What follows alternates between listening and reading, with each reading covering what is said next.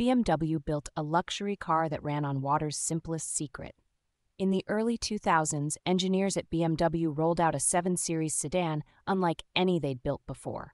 Its V12 purred not on gasoline, but on liquid hydrogen, fuel so clean that its only exhaust was water vapor. The car could switch between hydrogen and petrol with a button press, bridging the gap between vision and reality. On the Autobahn, it drove like any luxury cruiser.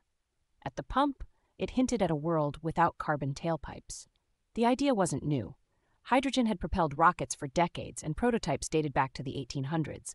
But storing it safely in a moving car was the real trick.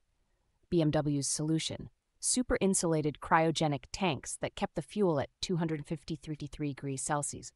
Range was limited, refueling stations were scarce, and making hydrogen still relied heavily on fossil fuels. Yet the project proved the concept. Hydrogen could power everyday transport without burning oil. Other automakers took note. Toyota launched the Mirai, Hyundai the Nexo. Buses, trains, and even airplanes began testing hydrogen engines.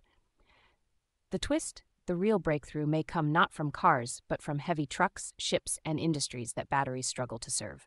Hydrogen won't solve everything, but it shows that the simplest element in the universe might help drive us into a cleaner century.